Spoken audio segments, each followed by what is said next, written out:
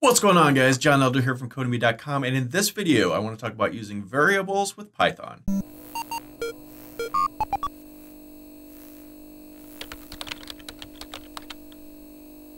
Alright, in the last video I showed you how to clear the screen programmatically and talked a little bit about comments. In this video I want to talk about variables, one of the fundamental building blocks of all computer programming, and very useful, something you'll use forever. But before we get started, if you like this video and want to see more like it, be sure to smash the like button below, subscribe to the channel, and be sure to check out Codemy.com, where I have dozens of courses with hundreds of videos that teach you to code. Use coupon code YouTube to get $22 off membership. That's all my courses, videos, and books for a one-time fee of just $27, which is insanely cheap. Basically, it just covers my video hosting bandwidth, right? So that's how that goes. Okay, so in this video, I want to talk about variables. And a variable is, like I said, one of the most fundamental building blocks of programming. A variable is like a bucket. It's a container. It holds things. Generally, it holds one thing at a time. And when you put something into a variable, you put something into the bucket. You can use it later on. You can take it out. You can show it. You can do stuff to it. You can change it over time. You can delete it. It's just one of the very fundamental building blocks of all computer programming. And variables are pretty easy. With Python, they're very easy.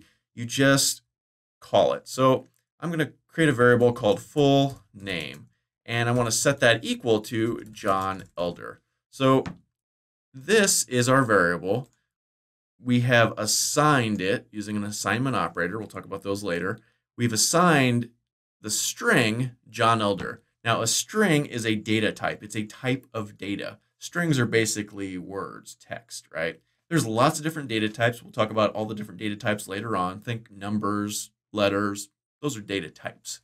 But we'll talk about that later. So we have put this data, this string, into this variable full name. Now, to access this variable anytime we want, say we want to print it to the screen, we can just print out full, and notice as I start to type, our text editor already knows what it is, so we can click on it or hit tab and it'll fill it in for us. So if we save this and come back here and run it again, it says boom, John Elder. It's printed out our variable. So very cool. Now, a couple of things you want to know about variables. Look how I named this. I wanted to put a full name into my variable, so I named the variable full name. If I just wanted to do, like, say, John, right? That's a first name. I probably would have named it first name, right? So when you're naming your variables, you want to be as descriptive as possible and try and understand what you're going to use that variable for and use that to name it. So it's just easier to read your code later on. I mean, you could name this anything you want. You could name this, F767. That's not a good variable name. I don't know what that means, right? But on the other hand, first underscore name, I definitely know what that is. It's going to be first names, right? So keep that in mind. The next thing I want to show you is, look at this little underscore. So we have two words here, first and name, and you want to separate them with an underscore. You don't have to. You could do it like this, first name, but that's harder to read, right? So the convention is to separate separate words with an underscore. Now, don't do like first and then a space name equals John. This is invalid. You'll get an error. So your variable name has to be connected, right?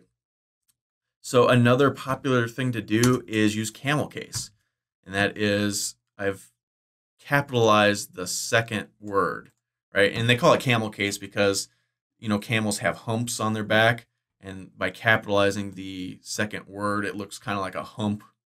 I don't know.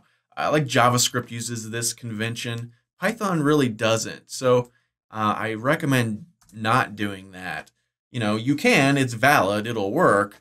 Just like first name, all one word will work. But it's just not the convention. And you want to follow the conventions for your programming language.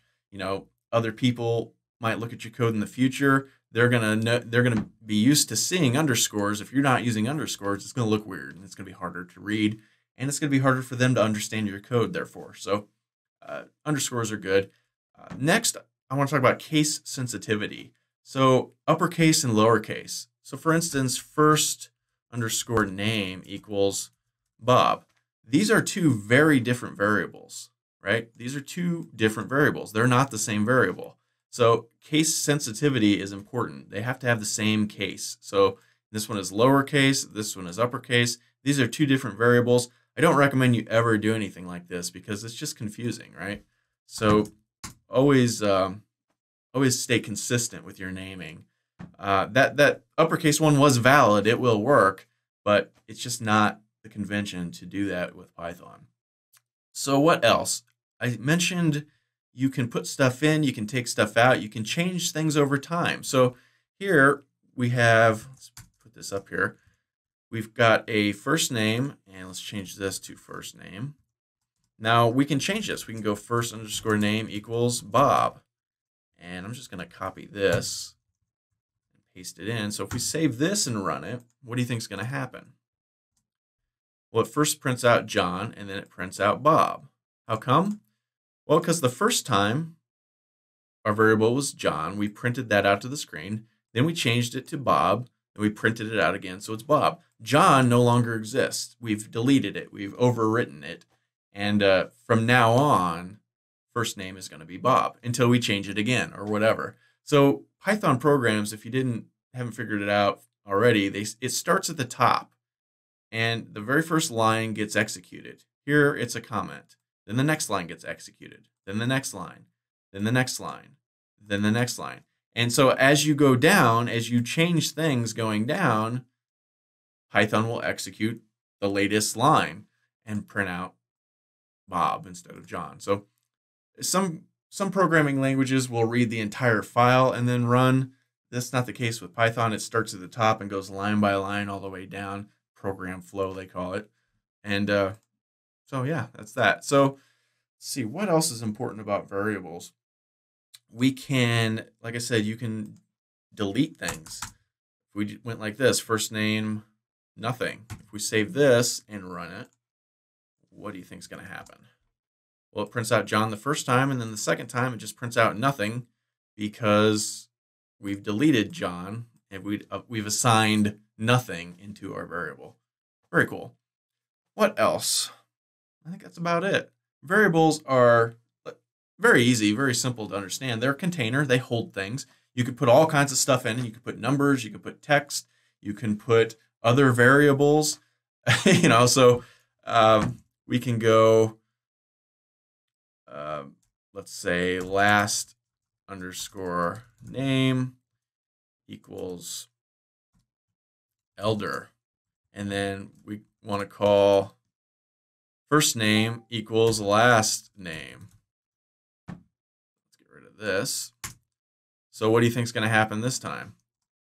We have two variables, last name and first name. Last name is elder, but first name is last name.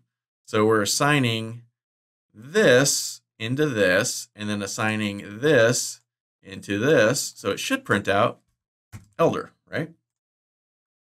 Let's see. Boom, elder. So you could put text in there, you could put numbers in there, you could put other variables in there, you could put arrays in there. We haven't talked about arrays yet. We will pretty soon. You can put all kinds of objects in there. We'll talk about what an object is later on.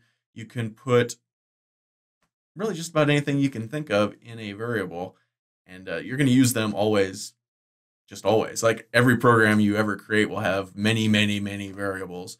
They're just the fundamental building block of all computer programming. So that's all for this video. If you liked it, be sure to smash the like button below, subscribe to the channel, and check out Codemy.com where you can use coupon code YouTube to get $22 off membership. So you pay just $27 to access all my courses, hundreds of videos, and the PDFs of all my best-selling coding books.